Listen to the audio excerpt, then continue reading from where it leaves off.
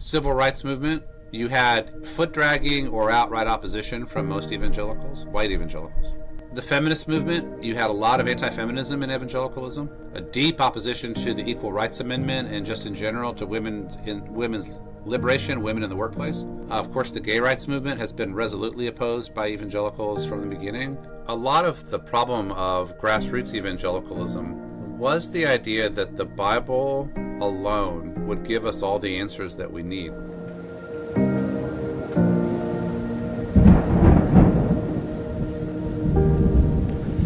Well, David Gushee, you are a scholar, an ethicist, I think an iconoclast in a way. So, David, what is an ethicist and what is a Christian ethicist? Well, it's good to be in conversation with you today, my friend. I'm happy to start there. An ethicist is somebody who helps people think about the moral dimension of their lives. What is right and wrong, good and bad, what kind of life is to be pursued, choice making, character, vision for the moral dimension of life. I often identify as a social ethicist, so that's the tradition I was trained in. So that's more addressing public and social problems and trying to think about those. A Christian ethicist is somebody who does all of that with reference to Jesus Christ and the tradition of Christianity. So there are one thing I say to my students, in fact I'll say it today, I have a class today, is that the moral dimension of life is inescapable. It's just part of everybody's life. Whenever we ask, what should we do, what is right, what is wrong, whenever we critique somebody's character or behavior, we're doing morality, you might say. We're dealing in the moral arena. Ethicists are trained professionals, often philosophers, sometimes theologians, biblical scholars occasionally, but it's its own field, Christian ethics. You can get a PhD in Christian ethics, which I did. But we have a specialized training in thinking about the moral dimension of life and in helping people, you might say, think more seriously about what is often just a matter of culture or intuition or reaction. Yeah, and Christians do that with reference to Christ. So, you know, I'm familiar with your story and have been in a few of your books this past month. So you have a story of leaving American evangelicalism and then yet in your book still Christian, a follower of Christ. So then, David, what has been the difference between, let's say, Christian ethics and evangelical ethics? Is there a difference? Sure. I mean, you can put a lot of different qualifiers in front of ethics. You could have secular ethics, Hindu ethics, Jewish ethics, Buddhist ethics. You can have Kantian ethics or Rawlsian ethics or specific figures. Christian ethics would be the big term for anybody who's doing their ethics with reference to the Christian faith. I'm not sure there is much of a thing called evangelical ethics, to be honest. I tried to contribute. Yeah. I tried to mean by that? Yeah. Well, it would, if there were to be an evangelical ethics, it would require there to be a coherent community called evangelicals, and I'm not sure there really is such a thing. I think they thought there was such a thing. But anyway, that's an interesting conversation. Would you say American society, that's an interesting statement, would you say 21st century American society looking in, when you say as a scholar you're not sure there is evangelical ethics, perhaps you're saying because evangelicals, certainly in the last 150 years, defining that as a moving target. But would you say the general American society and culture looking at evangelicals, would you say, have they not felt a Christian, an evangelical ethic? Here's what I would say. I always date the beginning of American modern evangelicalism to the 1940s, when some fundamentalists attempted to break off and create a middle way between the main line and fundamentalism. And so they rebranded as evangelical. They were a big tent coalition, very conservative politically, very conservative white men universally, Americans, fundamentalists with some effort to modernize a little bit. But my most provocative statement would be that because there was no coherent theological tradition that united evangelicals, it was difficult for them to develop a coherent evangelical ethic. And I think that eventually, I mean, it's in fact, I'm reading a dissertation right now that I'm supervising where the student says that Americanism was the evangelical ethic from the 50s through the 60s, and then Christian right politics became the evangelical ethic from the 70s forward, and now an awful lot of Trumpist MAGA stuff is the evangelical ethic today. Now, there were scholars in evangelical colleges and seminaries who were trying to do better, and for a long time I was one of them. But I would say evangelicalism in the U.S. never developed a coherent teaching tradition or body of reflection that was strong enough to resist the currents of political involvement and Christian nationalism and all of that. That is what people see when they look at evangelicals today. Yeah. So so when people, general society or culture look at, let's say, evangelicals stand on homosexuality, traditional marriage, when they look at even death penalty and gun laws, when they look at abortion, would general society and certainly maybe the left go, oh, we see a ethic branded Christian? Would they not?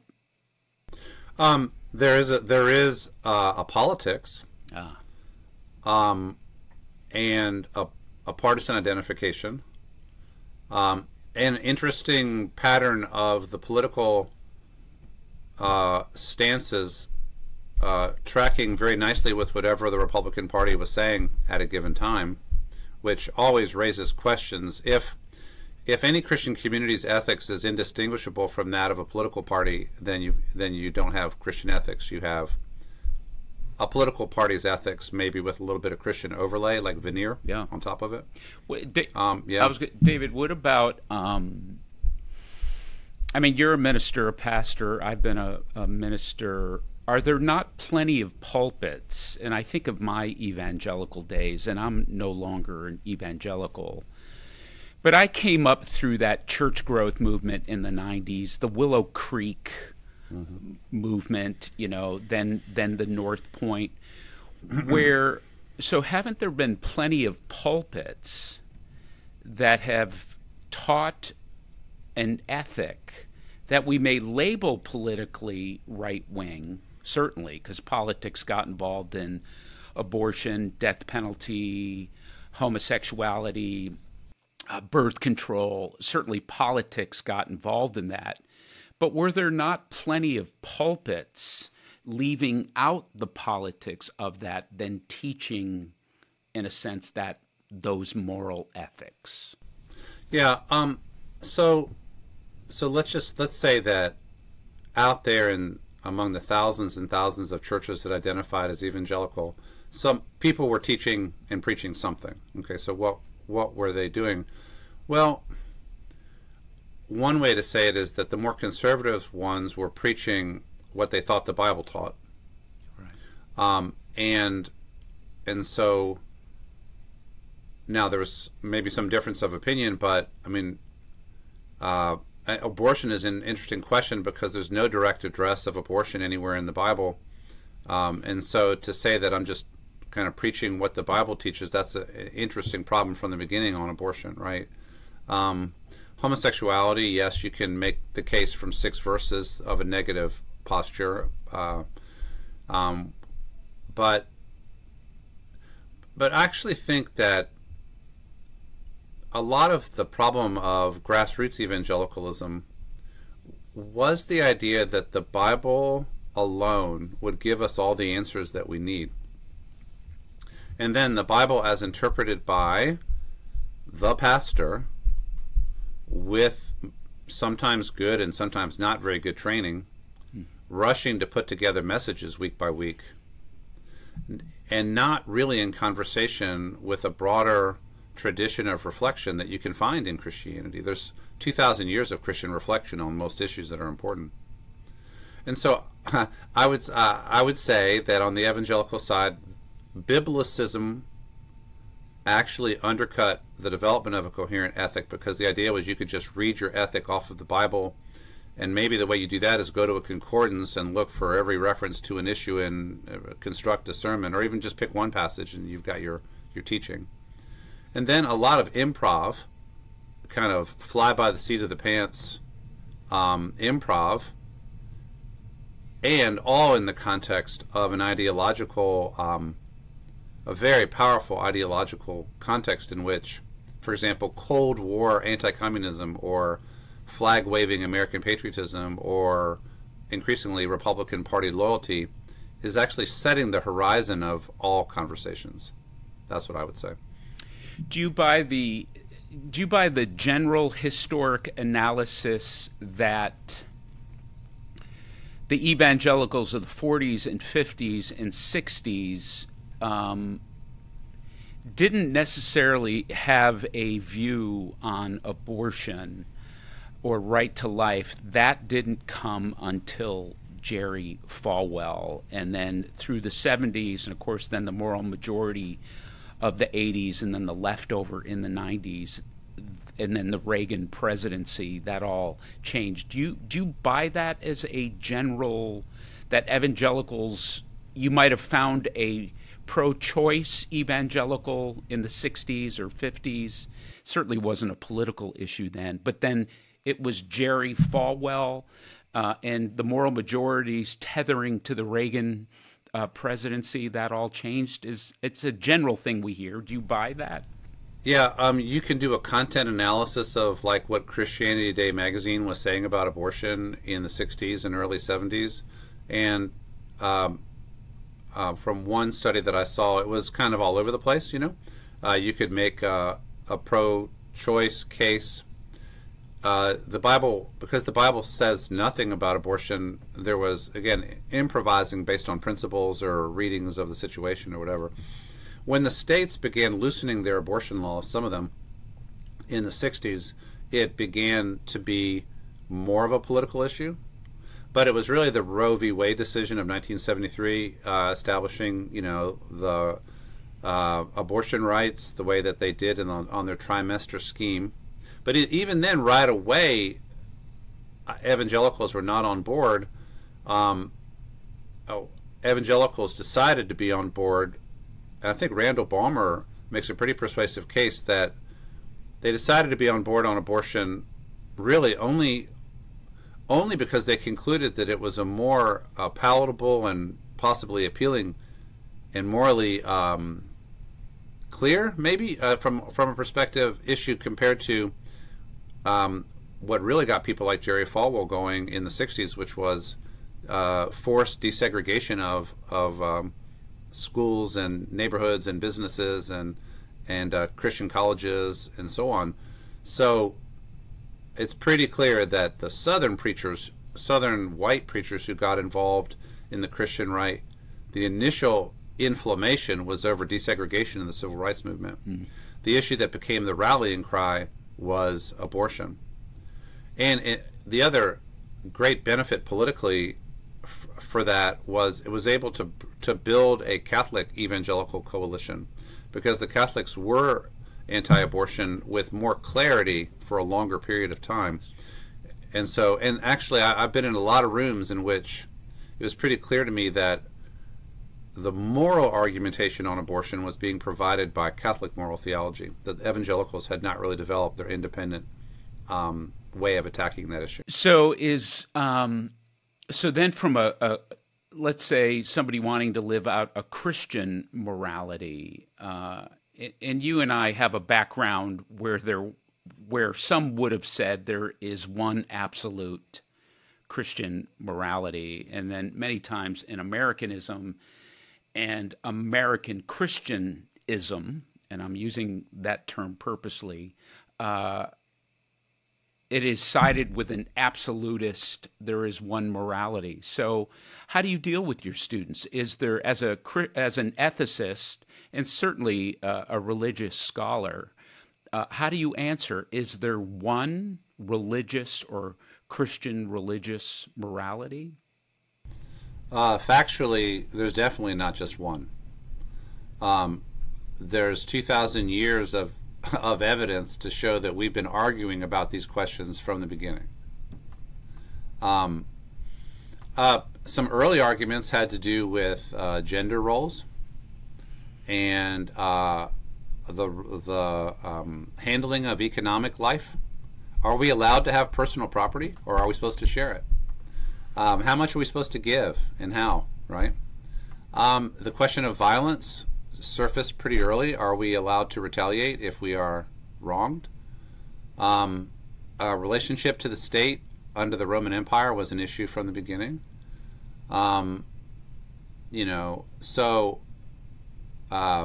Yes, I would say sexuality. Are we allowed to get married? What are the rules for marriage? Are we allowed to get divorced? That's even in the New Testament. You can see they were arguing about the legitimacy of divorce. You can see it already in the text.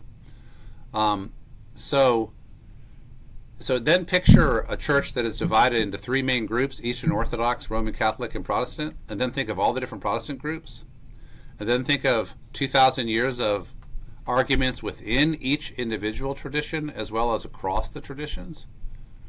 One way to teach any ethical field or any ethical conversation is to talk about communities arguing within themselves over time. I do think you can see some broad lines of tradition and even consensus, mainly set by the towering example of Jesus. But that consensus, and you have to teach that, you have to talk about that, but there's lots and lots of arguments too, and lots of failures, because you can develop standards and then not live up to your own standards. I'm sure, I know you are, but I'm sure you're familiar with the work of R. Marie Griffith at Washington University and in her book Moral Combat. And then, of course, Molly Worthen in her book Apostles of Reason. David, it seems, fast forwarding to the 20th century, really looking at American evangelicalism the last 100 years, specifically in ethics and morality,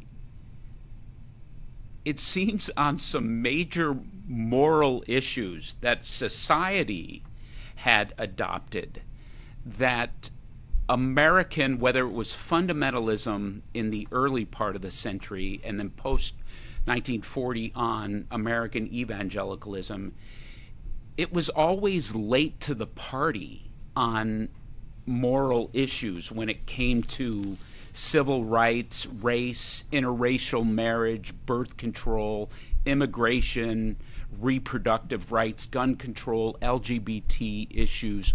Why have relatively modern evangelicals, 100 years or so, why have they been late to what society has adopted as a moral ethic? Yeah.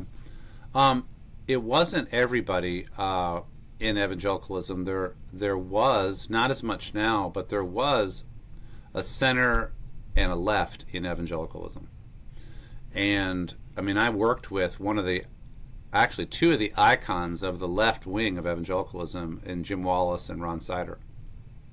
So if anybody listening knows those names, they know of. By the way, does Jim Wallis still consider himself an evangelical? Probably not. Right, no. but Ron Sider, certainly in the Sider did. Okay. Yeah, Sider did to the day he died. He was a Canadian Mennonite evangelical, so he was a pacifist, egalitarian, simple living. He wrote Rich Christians in an Age of Hunger in the 70s, the book that really changed the conversations. He was challenging American consumerism and capitalism. He was an environmentalist. He was deeply committed to racial justice, and he was a deeply committed evangelical. So there were voices like that, but they were largely drowned out or defeated in moral combat by the right wing types, who, in general, took a conservative or even reactionary posture on every issue that you named. And there's other ones too. And so my book on democracy, Defending Democracy from Its Christian Enemies, that came out in October, is really about how it is that certain parts of the Christian community just position themselves as negative reactionaries to every social change. And that this is not a healthy ethics or politics. And you can see it from the 60s forward. Once our society divided over progressive social change, and most evangelicals and the evangelical power structure generally took the conservative posture on everything. So go back to the 60s, civil rights movement. You had foot dragging or outright opposition from most evangelicals, white evangelicals. The feminist movement, you had a lot of anti-feminism in evangelicalism, a deep opposition to the Equal Rights Amendment and just in general to women's liberation, women in the workplace. Of course, the gay rights movement has been resolutely opposed by evangelicals from the beginning. Immigration, now that's an issue where there's plenty of biblical evidence for why we should look at every person as precious, made in the image of God, and xenophobia should have nothing to do with Christianity, but it got into the marrow of a lot of right-wing Christianity. The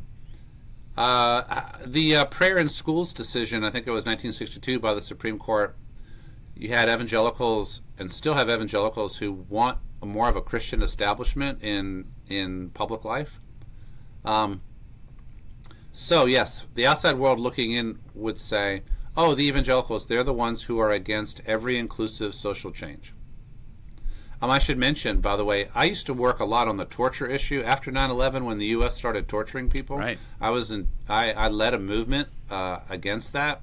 We did some polling once, and we found, no surprise, that the most pro-torture religious community in the U.S. in 2008 was evangelicals. Yeah. You name it, retrograde reaction, which involved a diminishing of the rights and value of lots of populations, was a routine feature, which then leads to the most searching questions about, well, what is it actually that is driving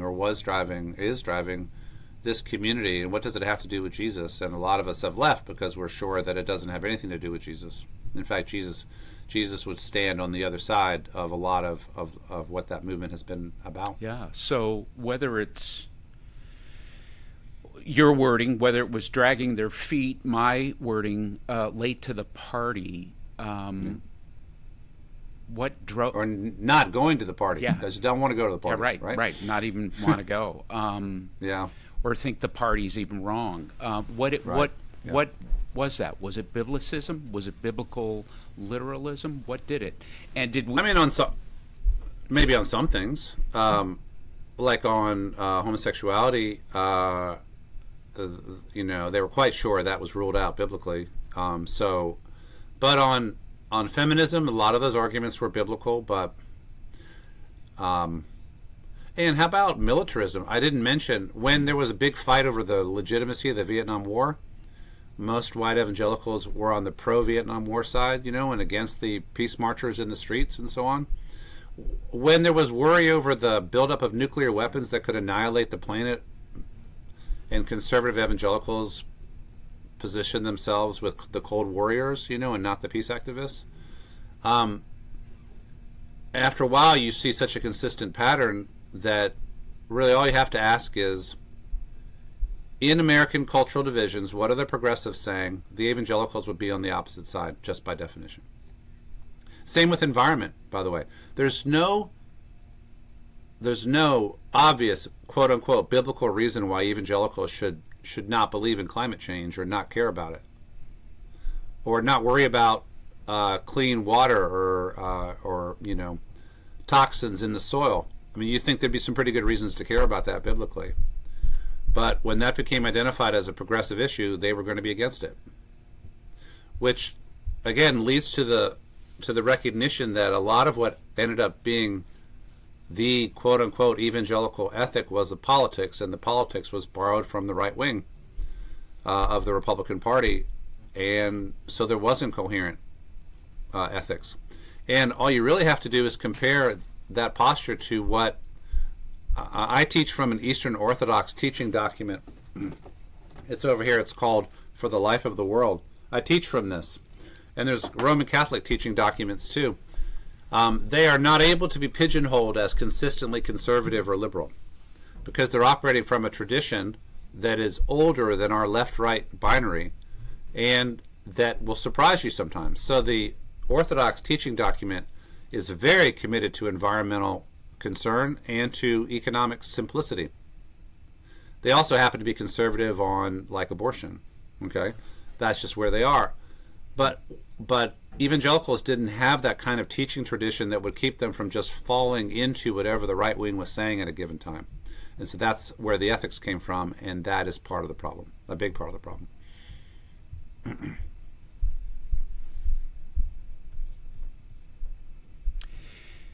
David, obviously a big part of what you do daily is you teach young students and on these issues. Where does social science, where does the development of social science and the development of psychological science, where does it or should it affect a moral ethic, and then a religious moral ethic? Good question. One of the things I'll actually be talking about today in class is this question: where do we go to get input into our moral thinking? Right? I call this the sources of authority question. And so, for example, if you want to think about this question, what should Christians do about climate change? Let's just start there. Okay. That's a moral question because you're asking a should question. What should we do? What kind of car should we drive, if we drive at all? Should we fly anywhere? Do we do carbon offsets? You know, what public policy should we recommend in relation to climate change? Those are classic questions of social ethics, right?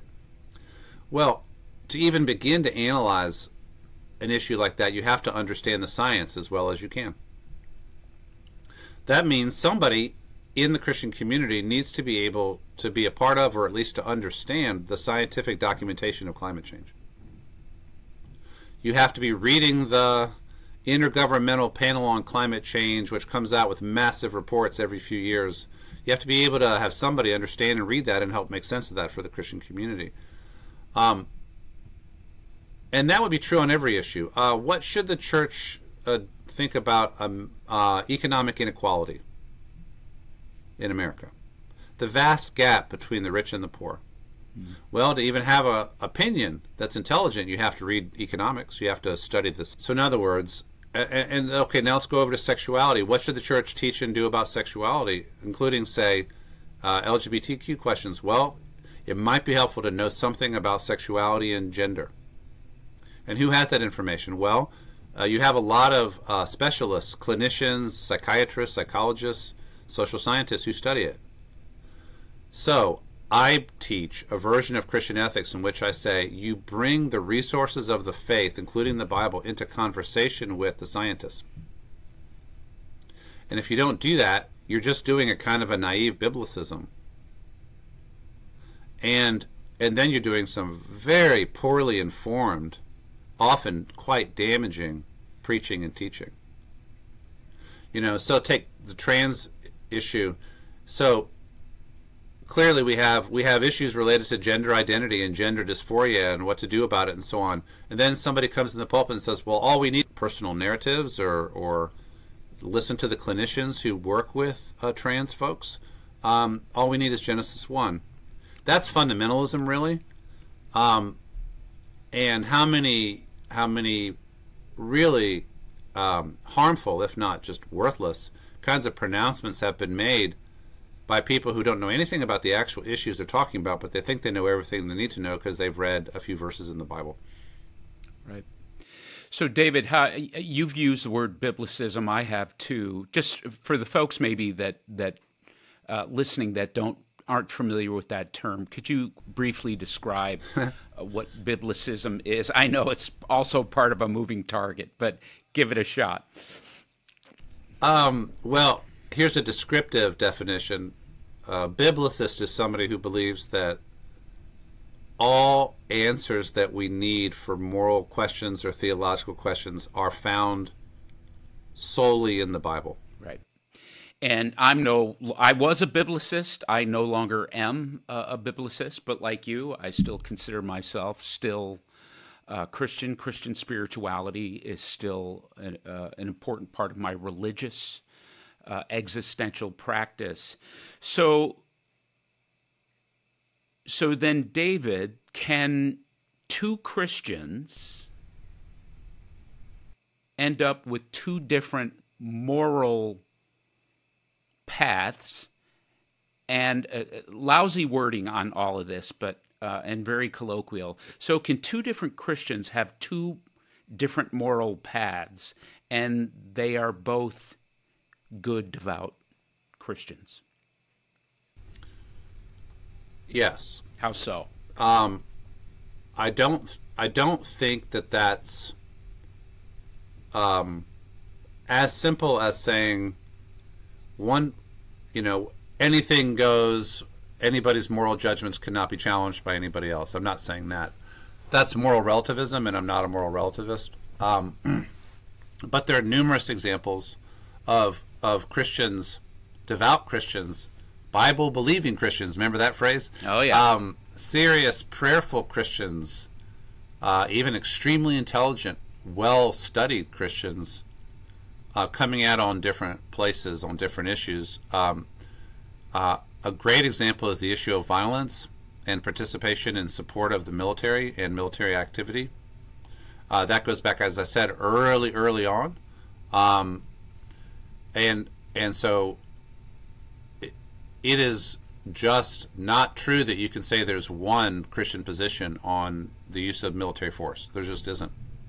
And so in any military situation, you have Christians in the armed forces and other Christians who are walking outside the facility with their signs, Same thing with economics. Is a Christian allowed to have to possess more than, let's pick a figure, $500,000?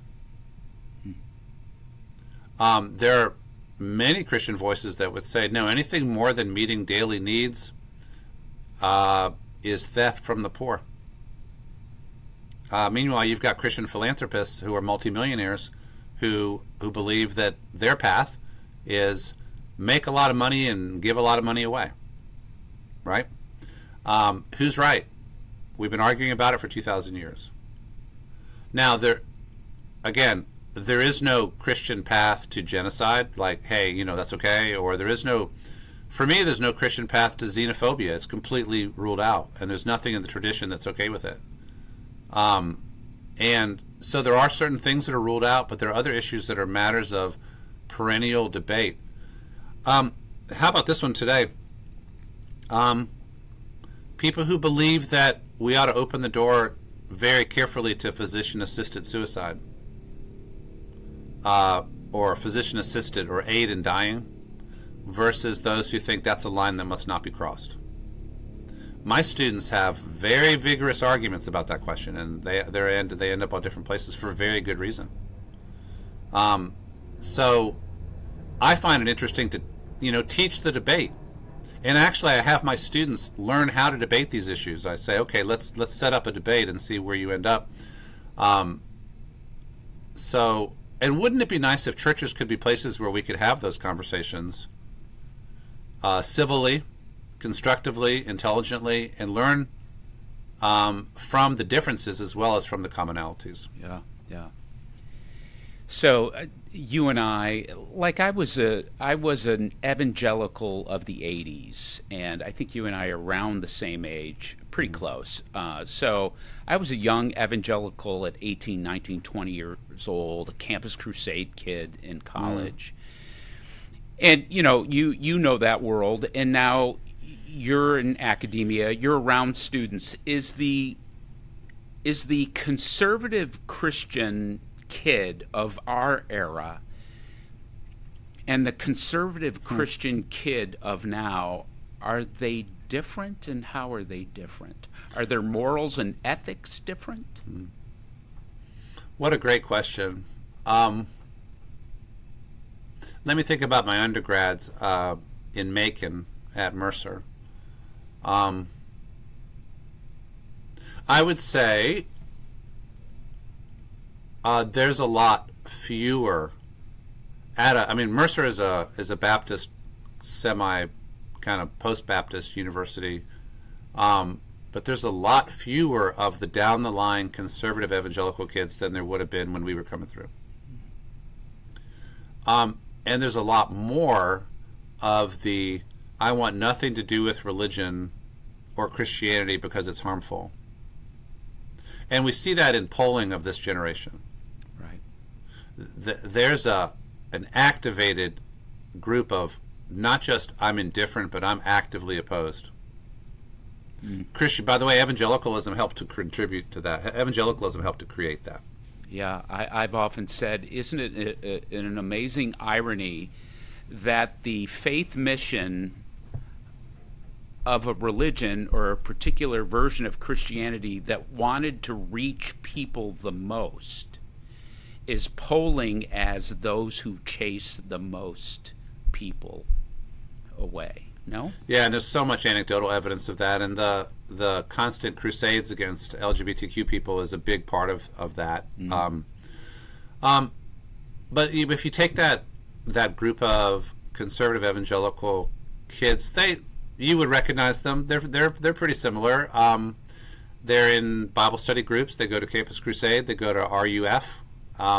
They go to the Baptist group. They're reading their Bibles. They're having devotional times. They're singing the praise choruses. They're telling people about Jesus. They're going on mission trips.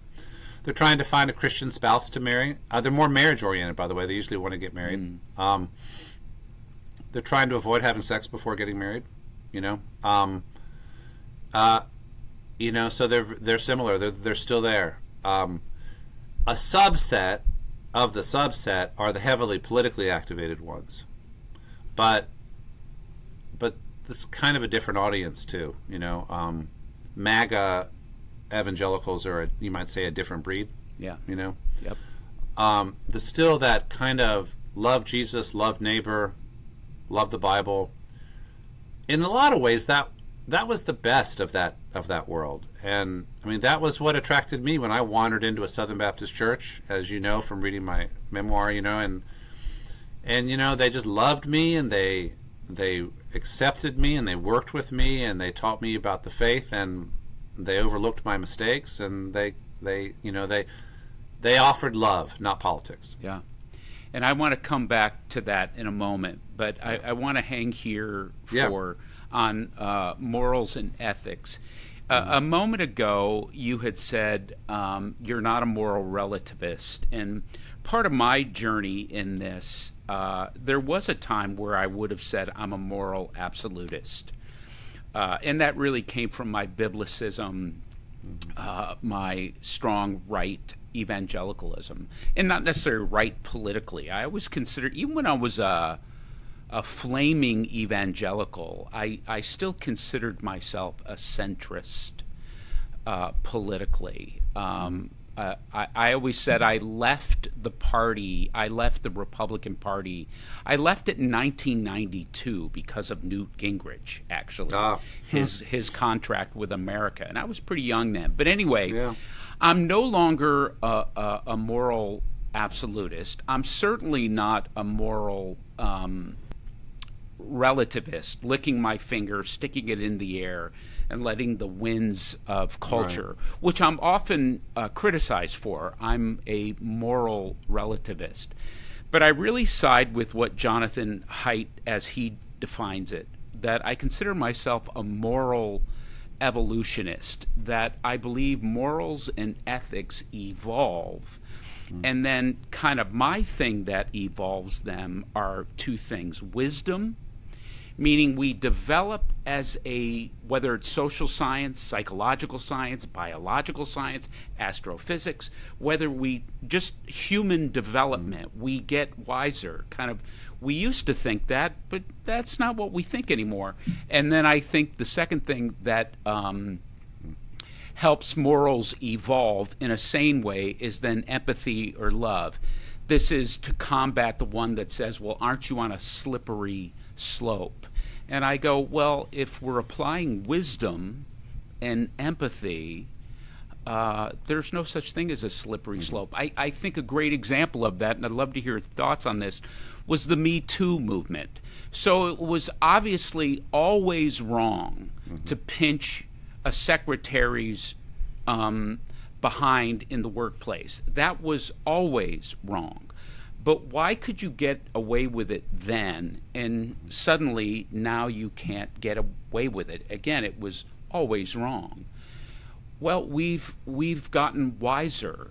We've become more empathetic. We understand what women have experienced since the industrial era, what a woman experiences in the workplace. So this concept of moral evolution, is that a sane approach that we can, even as Christian followers, we can go, I don't hold to moral absolutes. I hold to that morals and ethics evolve. Mainly I agree with that. I do think there are countless examples of things Christians used to accept that we no longer accept, and things we used to reject that we no longer reject. In theology, this is called development of doctrine. So our moral doctrine has evolved. Again, having a historical sensibility really helps here. Centuries of Christian anti-Semitism taught by the church, we've made a lot of progress past that, though it took the shock of the Holocaust to do it. During colonialism, there were active debates as to whether indigenous people had souls.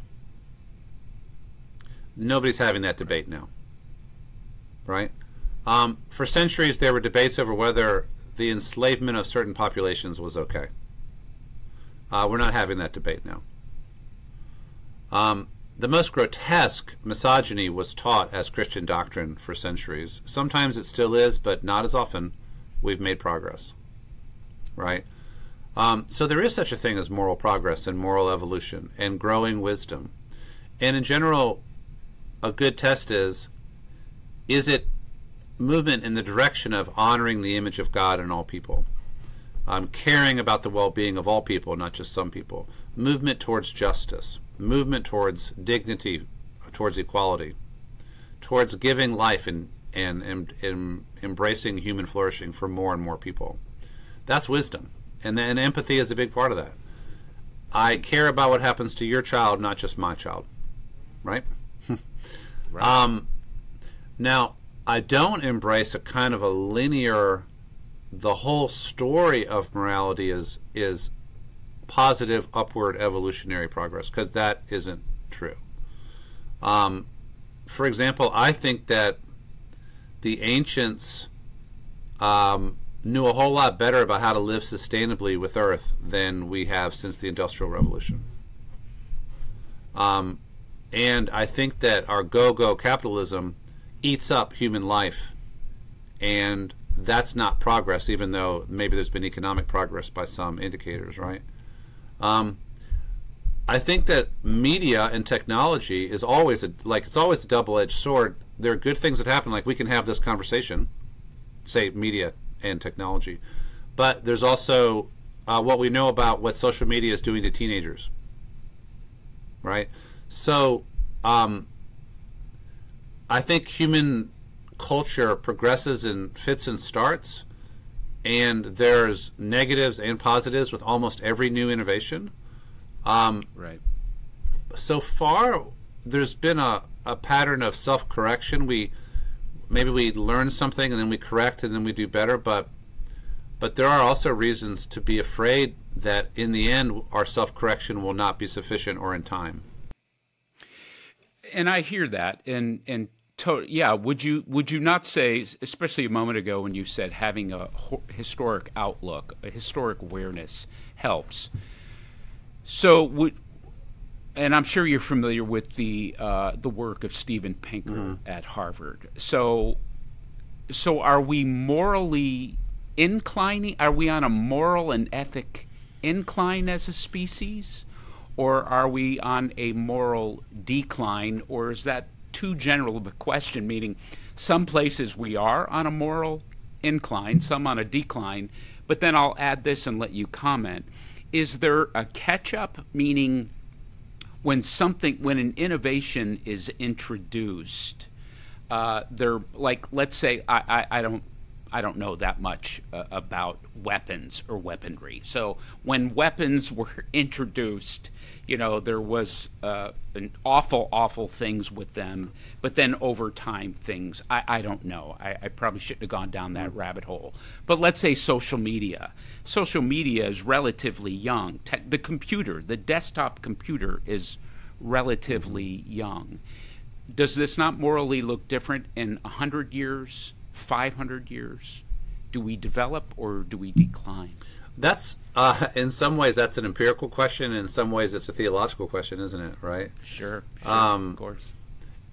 And I mean, the development of the technology of warfare is a real cautionary tale. I mean, the 20th century saw grotesque mass destruction in 2 wars, and then we developed atomic and nuclear weapons, which we now threaten each other with on a daily basis, waiting in their silos in submarines and planes. But it is true that for 75 years we haven't used them. It's a blink of an eye in history. Whether we can not use them for another 750 years, it's kind of hard to believe. Or if the state doesn't use them and some sort of radical or terrorist group gets involved. Right, yeah. So, I mean, our technology of destruction is nightmarish in its capacity. I think, I remember the Jewish traditions, moral tradition talks about the good impulse and the evil impulse. Yetzer hara and Yetzer hatov, constantly battling. And I actually like this image better than either a kind of optimism or pessimism as an overall posture. I think human life is full of choices and struggles, both individually and collectively, and the outcome is not predetermined. We make those choices and we decide.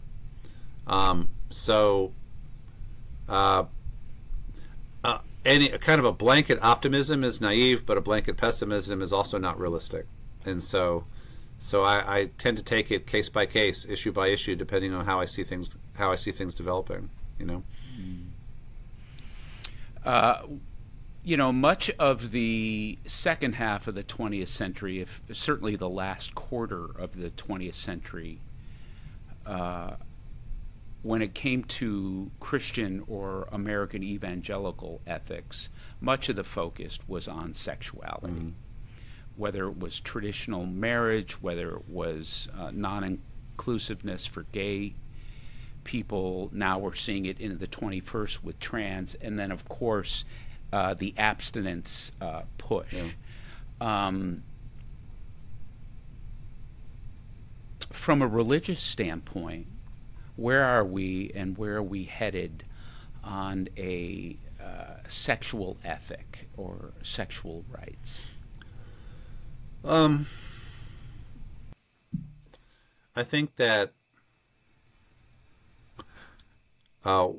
one way to think about this issue is order versus justice as the two competing priorities. So let's play with that for a second. I think that a lot of the shape of Christian moral tradition on sexuality and marriage has been desperately concerned to order family life and sexual expression so as to prevent chaos in interpersonal relations. So we need to constrain people's expression of sexuality using whatever social control we have available, and then create an institution which becomes the normative outlet for sexuality, and that becomes traditional marriage between a man and a woman. And then it's easy to forget this because it isn't emphasized as much now, which is itself interesting. And then to keep people married even if they're not very happy. So marry them young, try to ban or limit divorce, confine childbirth to marriage, and roll on generation after generation. Okay? Why? Because the idea was, well, the Bible said so, but also because sexuality is a powerful force that, if left unconstrained, creates chaos, hurts people, creates heartbreak and rage, like if people are unfaithful and the other person gets upset, right? And risks the birth of children in unstable or unsatisfactory environments, or abortion, if that's the path that is taken.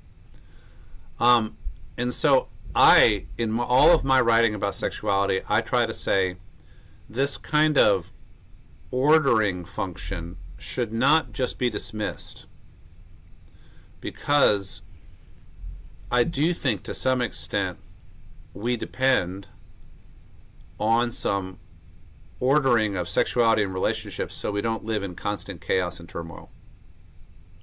And most of us seek stability and love and something lasting and something that is life-giving and something that is not chaotic every day, at least over the long term. Maybe not when we're 18, but maybe when we're 35, right?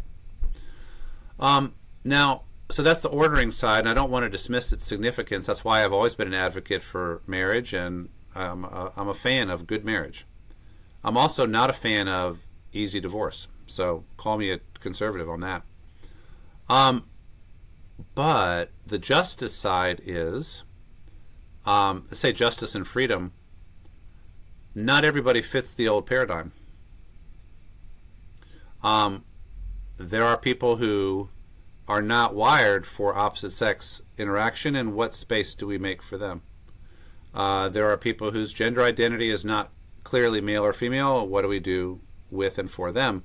There are people who don't want to get married, but they still look for intimacy, or they can't get married, or even legally it would be bad for them to get married. What happens for them?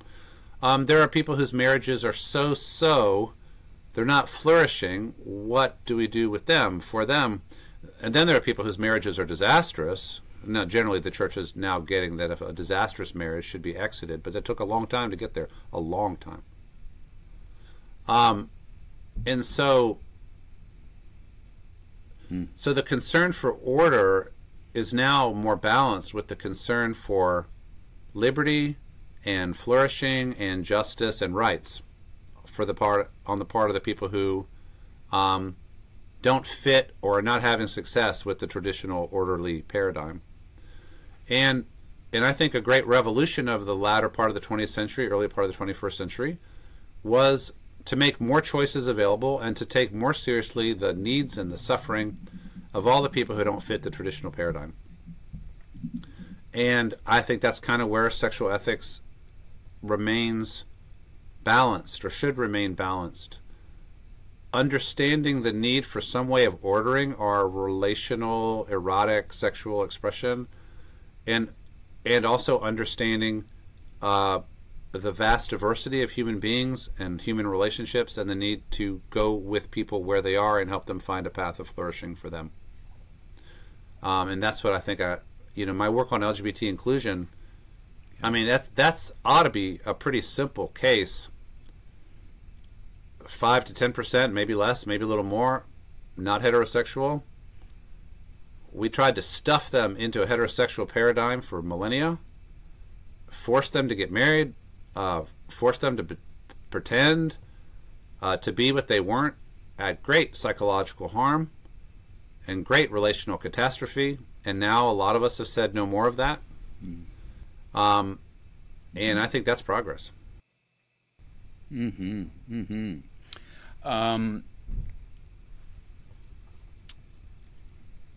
So with morals and ethics, especially for the person who wants to live out their Christian spirituality, obviously part of our Christian spirituality is the ancient scriptures. We've kind of touched on when the ancient scriptures are biblicized or literal or fundamental, or talked about from a very sliver of a pie. Somebody is defining a version of the scriptures. So in somebody living out their Christian spirituality and yet is trying to find this order you speak of that helps the health of life and health of spirituality, where do the scriptures I think that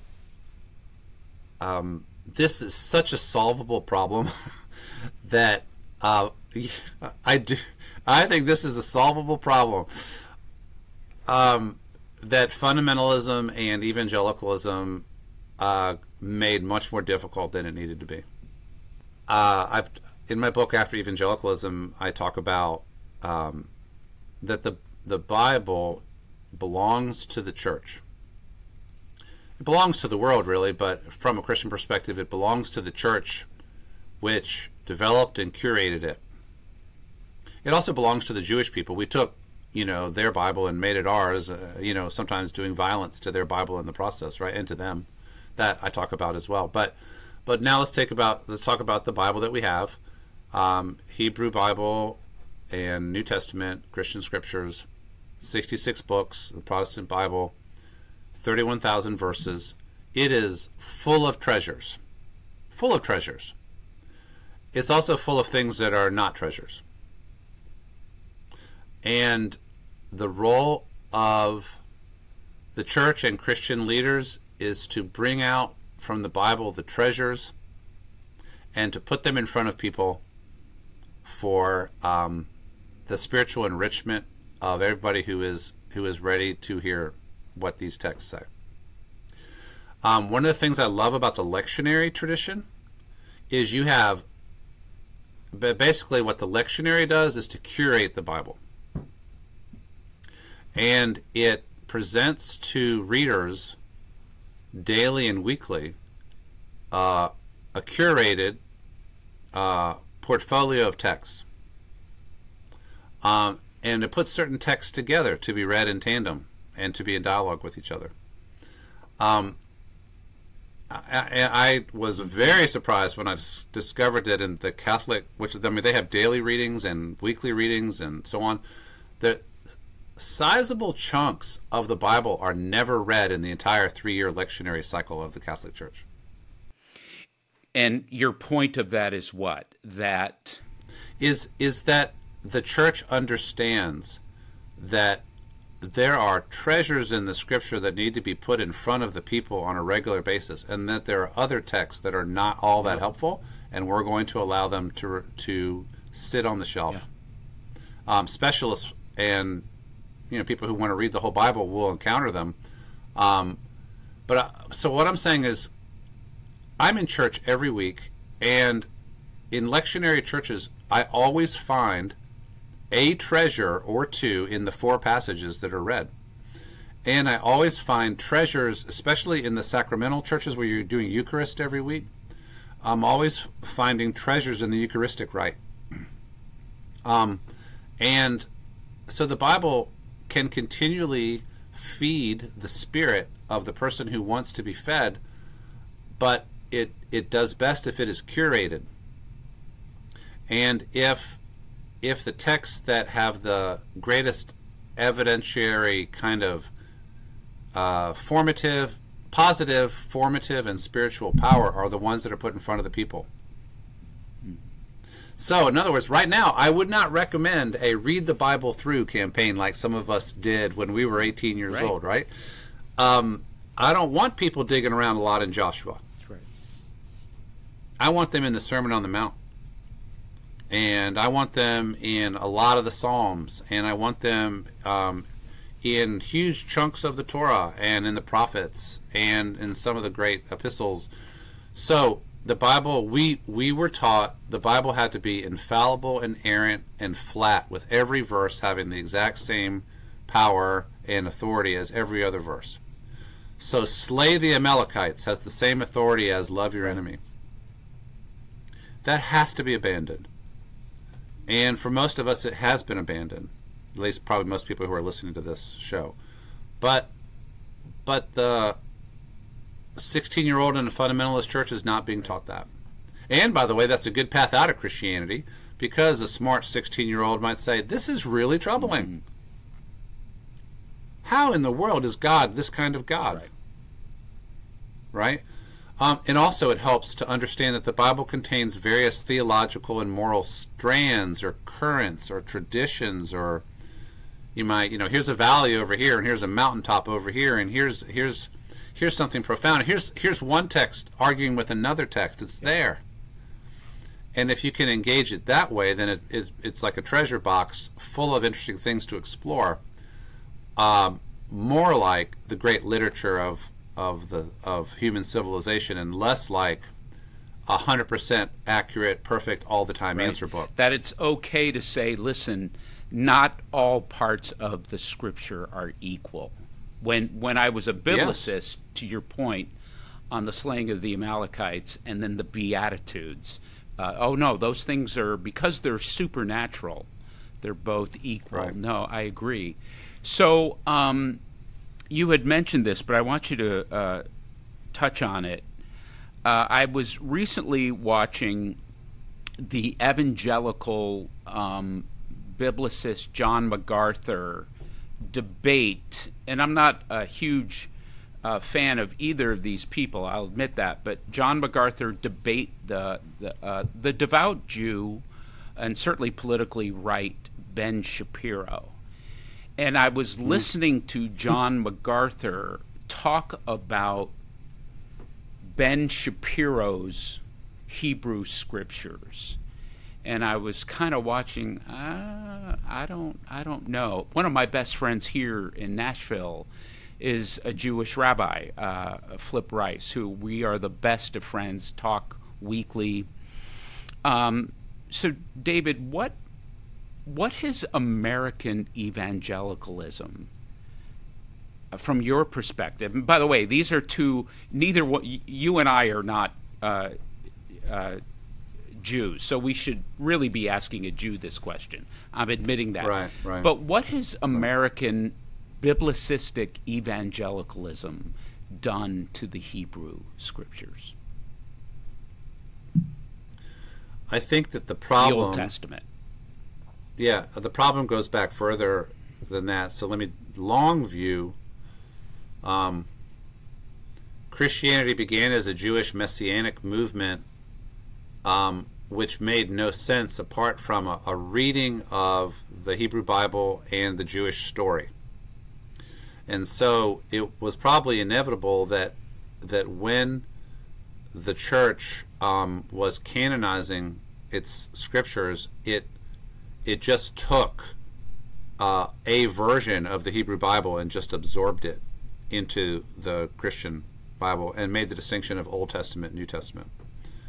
And it's interesting, by the way, maybe a lot of our viewers will not know that there is not a single agreed version of the Hebrew Bible among the Christian churches that have taken them, because some have what we call the apocryphal books and others don't, and all that. So we don't have an agreed canon of the Hebrew Bible that we put into the Christian Bible. And because theological division over Jesus and what to make of his ministry is at the root of the Christian-Jewish split, this means that from the beginning, Christianity interpreted the Hebrew Bible in a way that the Jewish community would not have done. And so it was already something different by the time you have canonization in the 4th century. Yes.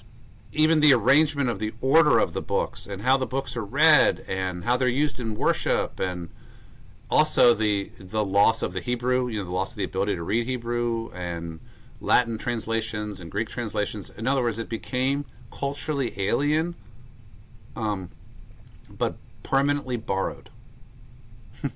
Culturally alien, but permanently borrowed. That's a really odd place to be.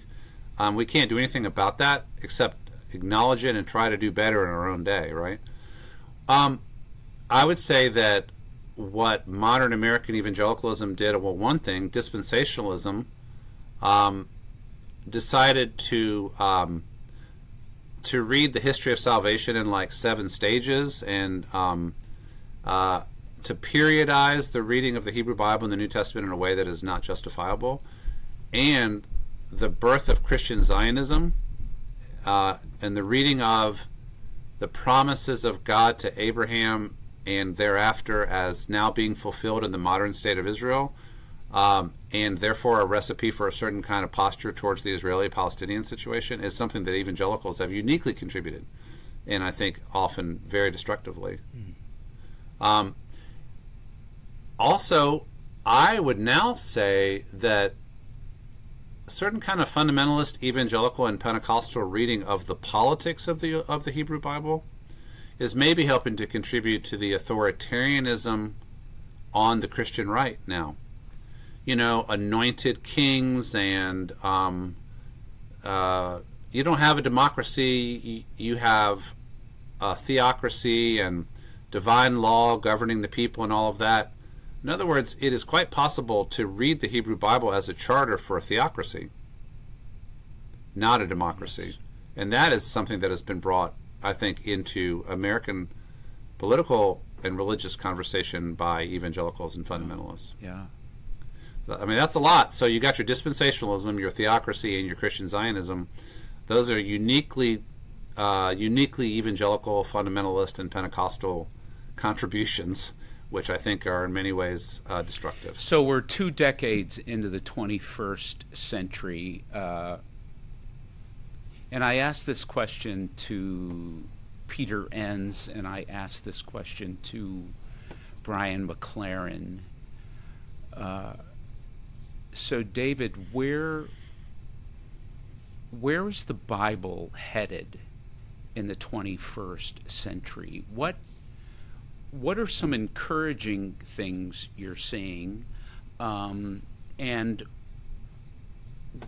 with this, and I don't know, with this faith shift evolution, you and I are seeing, whether it's called progressive Christianity, and you and I had a phone call one time where we said even the labels of what we call this shift are limited or phasal. So without labeling that, just this tremendous shift happening in Western evangelicalism.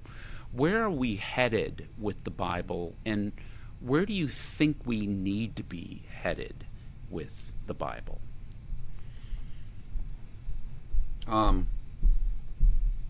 Well, the worst thing that I'm seeing is a kind of a post-Christian, almost even post-biblical, quote-unquote, evangelicalism. And by this I'm talking about the ultra right-wing, heavily politicized, you might say, foot soldiers on the right, vaguely identifying with Christianity, probably very, very limited engagement with the Bible or the church or the tradition. I mean, at least when you're dealing with communities of people who take the Bible seriously and say it is authoritative, you can maybe have a conversation. Maybe. Oh, but have you thought about, what about the Sermon on the Mount? And you can have a fluent conversation with people who say at least they share the same Bible.